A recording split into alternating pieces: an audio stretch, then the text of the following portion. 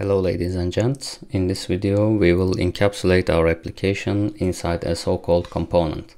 By doing so we will achieve two things. First, our app will become reusable since components are independent. This means we can use our application, let's say, inside another application, for example.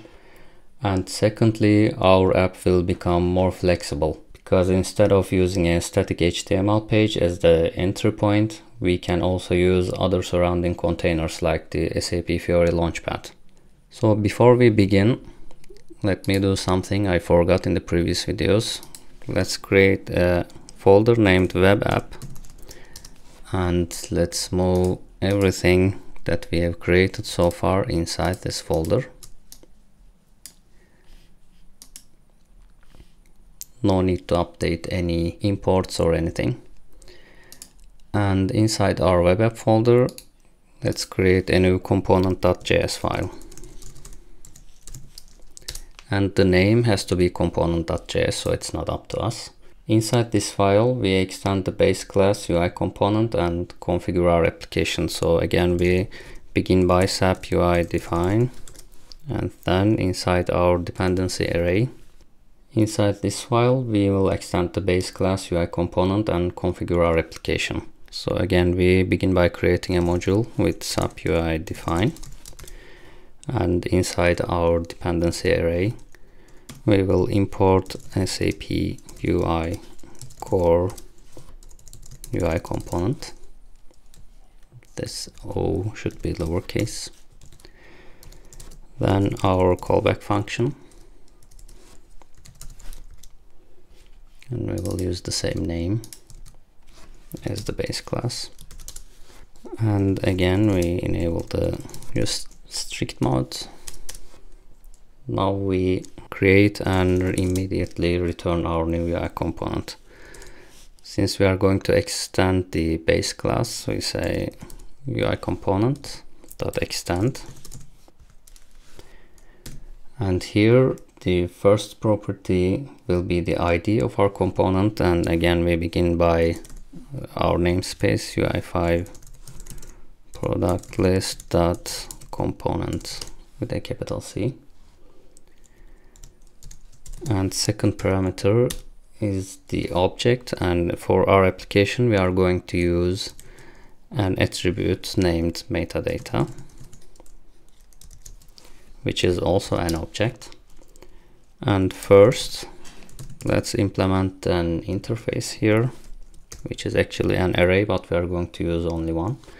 And the one we are going to use is named SAP UI core, I for interface, async content creation. So what this interface will do is basically it will enable the async mode for our component creation and also all subcomponents. So when we add routing, for example, in the next videos, all the view creations and the creation of the routes will become asynchronous. And next we have the root view property. This will be the first view to be rendered for our application. And we begin with view name again. It's UI5 product list dot view, our view folder, and then app is the name of our view. Next, we need to specify the type of our view, which is XML. And lastly, we need to give an ID to our application, which I will just call app with a capital A. So here we are all done. Next, what we need to do is to adjust the index.js file. Now remember, we created and placed our view inside this HTML content. Instead, we are going to create a new component container, which will contain the component we just barely created. So let's get rid of the content. And instead of importing this XML view class, we will import something named SAP UI core component container. Again, lowercase. Both times, wow. We copy it into our callback function, and here we simply create a new component container, and we pass in an object. First we give it a name, UI5.product.lists, so just the namespace. And next we have a settings object,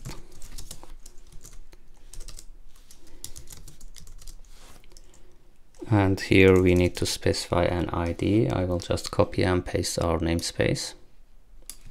They can be the same.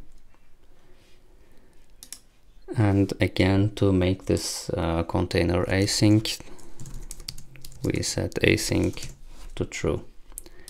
And now that we have our component container, we again use the place@at function. We will also get rid of this later, and place this into the content area. Now if we check our application, we have an error. Let's check. So it says dependencies of component.js failed. Let's see which dependency has failed. SAP UI core. Oh, I see a nice parenthesis here. So let's fix that.